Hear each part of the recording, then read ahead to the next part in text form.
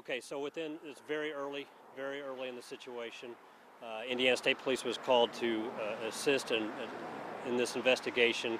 Within the past couple of hours, I don't have an exact time at this point, within the past couple of hours, there was a double homicide in New Albany at a gas station parking lot in Beechwood and Grant Line Road in New Albany.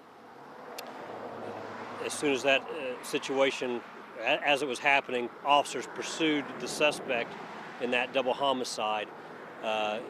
Floyd County officers, New Albany officers, and an Indiana State trooper involved in a pursuit that came over here towards Charlestown Road. The suspect exited his vehicle here on Charlestown Road, took off on foot, at which time he took a hostage here in a local business at gunpoint and forced that person into a car. I don't know if it's that person's car or not, but into a car. During that situation, at some point, that person became injured. We're still looking into the exact timeline of exactly what happened. That victim was not shot, but was injured possibly by being run over by their own car, trying to escape, or being hit by the car. Again, very early. At that time, the suspect had taken over that person's car, or a person's car, attempted to run over officers who were there. Those officers fired. The suspect and the victim that was taken at gunpoint were both transported to U of L Hospital. So at this point, that's where we stand. Again, a lot of questions to be answered. We're looking into everything. We are assisting here. Indiana State Police is taking over the investigation here as far as the pursuit and the hostage situation. The double homicide is being worked by New Albany Police Department. So Floyd County Police Department, New Albany Police Department, Indiana State Police Department will all be working in conjunction. It's one large scene, a lot of things going on. It's going to take a lot of time, obviously, to get all those answers, but that's where we stand right now. So, do you know how critical the injuries are? I don't have any information on the injuries. So, again, the victim that was taken here from the scene was not a gunshot or anything like that. It was apparently some type of a physical injury, possibly while trying to escape.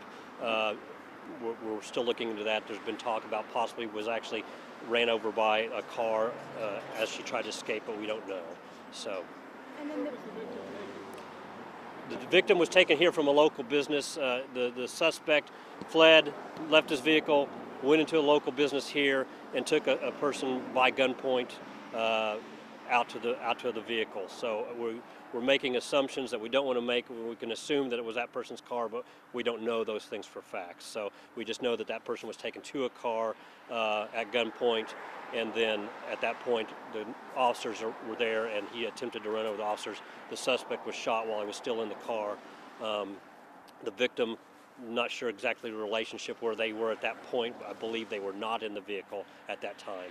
So again, early, some of those facts, they're not facts. Some of that information may change as we get more information and get that timeline all worked out. Are you able to name the business? At this point, I'm not going to name it just because it's still very early on.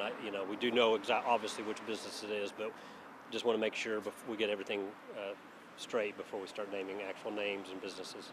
And just to be clear, you said the suspect was driving the car at law enforcement? The early information is he attempted to run over the law enforcement that was there trying to stop him, at which time they opened fire on him.